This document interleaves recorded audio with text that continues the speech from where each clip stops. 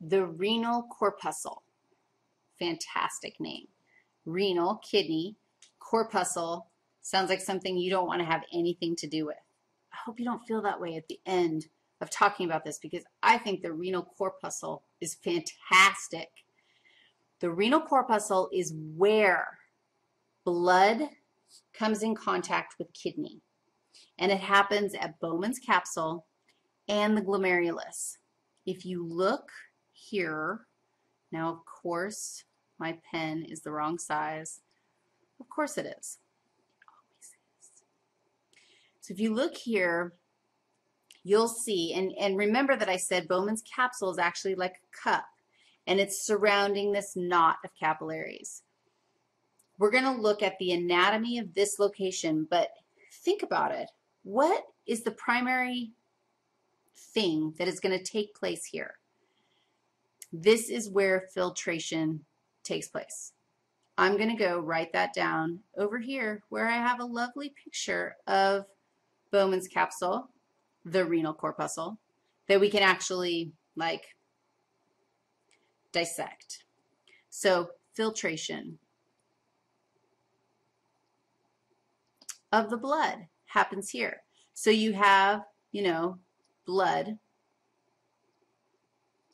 and then you have kidney tubule, and the stuff that goes from the blood into the kidney tubule is called filtrate. That process is filtration. Filtration takes place in Bowman's capsule, in the renal corpuscle, between Bowman's, the glomerulus, which is the knot of capillaries, and Bowman's capsule. Look and be amazed. Did I tell you the name of the vessel that enters Bowman's capsule? Look at this. Do you see how I have a blood vessel right here? This is a knot of capillaries. Do you see how this is Bowman's capsule right here? And then what do you think this is? It's a tube that is exiting Bowman's capsule. This is actually the proximal convoluted tubule. So guess what? There's a blood vessel that goes toward the glomerulus. Remember, the glomerulus is this knot of capillaries. It's going toward the glomerulus. It's called the afferent, toward, arteriole. Now take a look at my afferent arteriole. There it is. That's like the diameter of the afferent arteriole. And blood enters the glomerulus from the afferent arteriole. It goes in and it ends up in this knot of capillaries. Once the blood is ready to leave the knot of capillaries, it leaves another vessel that, look at my diameters, it has a much smaller diameter. And this one is called, you guessed it, the efferent arteriole.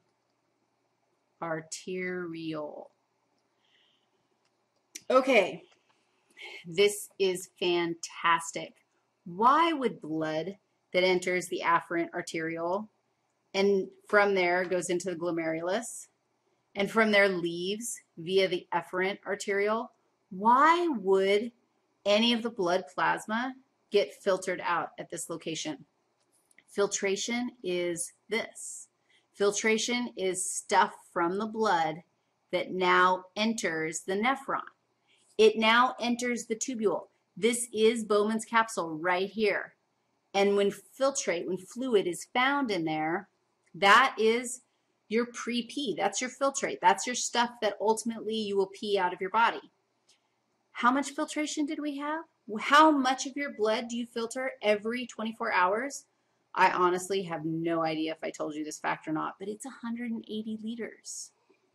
180 liters of fluid every single day gets filtered out in all the Bowman's capsules and all the glomeruli in your whole system every 24 hours. That's insane. I think I did tell you that. So that's all happening here. How does that happen? Why does that happen? Well, look, my afferent arteriole that's letting blood into the glomerulus. Come on in, blood. It's a party in the glomerulus. It's like a little capillary bed in there. Let's have some fun times. Bring all your friends. It's like in my house right now, we opened up the whole back wall and said, dude, whoever's out there, come on in. And like thousands of people started streaming into my house through this giant hole in the wall. You tell me, how long is it going to be before there's going to be too many people coming in? They're all going to come in. I mean, everybody wants to hang out with me. So here they all come. Oh, yay, we get to hang out with Wendy and talk about kidneys. This is awesome. Here they all come. I hope that you recognize that it's not going to be long before the pressure is going to start to rise, especially if the only way to get out is through that window right back there. You can't see it, but it's a little window. So the whole back wall is open. Thousands of people are coming in, and I'm only letting them out through the side window. Seriously? Whose idea was that? That's crazy talk. What's going to happen inside my house? The pressure's going to rise. If I really did make it so that they could only leave through that back window, and the pressure is rising, I pretty much guarantee that they're going to start leaking out every other window in the house. They're going to try and find any way possible to get out because they can't all fit out that window, that little window. And they're still coming in. There's more of them coming. Oh my God, my house is getting so full right now. It's crazy. It's so crazy. So, how is that even remotely related to Bowman's capsule and the renal corpuscle? Well, the blood all comes in, and it's got a really small tube to get out. So either the pressure is going to explode, or that fluid's going to get out some other way, and it does. It gets out through the capillaries and into the actual Bowman's capsule itself. From the glomerulus into Bowman's capsule, some of the fluid escapes that route. It would be like I opened up another couple windows in the other bedroom and said, you know, you can get out here too if you want. And they totally will, and then they'll get funneled into like the backyard. And now I'm going to turn them into pee-pee because that will make my analogy complete. Now look, let's go back to looking at this. Here's the glomerulus. The filtrate, the fluid, I'll make it kind of reddish so you can see it's coming out of the blood and it's actually entering Bowman's capsule. I think that this, my little half view, is a little more visual for, like, you can imagine, that makes sense that if we have all this pressure, that fluid is going to enter Bowman's capsule, and then from Bowman's capsule it's going to head down the tubes all the way through. Hopefully we will reabsorb most of that. But how does it even do that at all? How do we, why? Why can we filter out so much? Well, the fact is that our capillaries in the glomerulus, look, this is my capillary in the glomerulus. The capillaries are, what do you notice? Those capillaries are leaky. There are a lot of open windows in my house. Hopefully not, because I'm freezing to death. But here's the other thing about it, and this is really interesting. These cells right here, these are part of Bowman's capsule. These are that little part of the bubble right here. See this part of the bubble? That, you're going to love this. This is the visceral layer of Bowman's capsule. Does that work for you? The visceral layer is covering the glomerulus. It's covering the capillaries. So what do you think this layer is called? The parietal layer of Bowman's capsule. Thank you.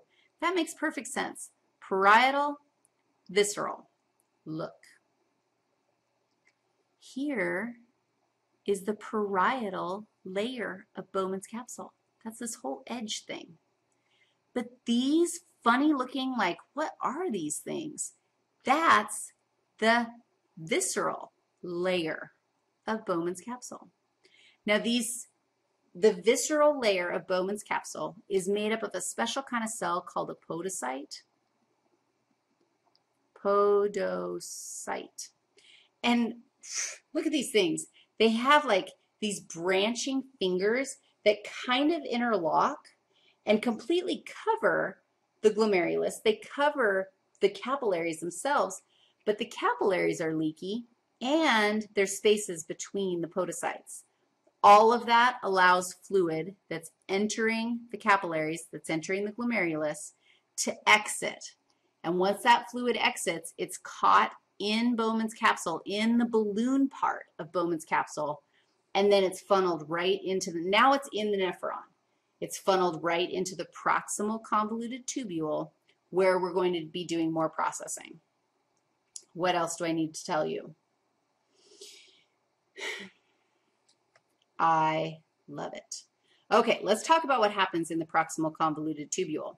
Hold on, we're not going anywhere yet. Do you agree, or can you explain how the structure of Bowman's capsule enables its function of filtration? I know you can. I will be right back to talk about the proximal convoluted tubule.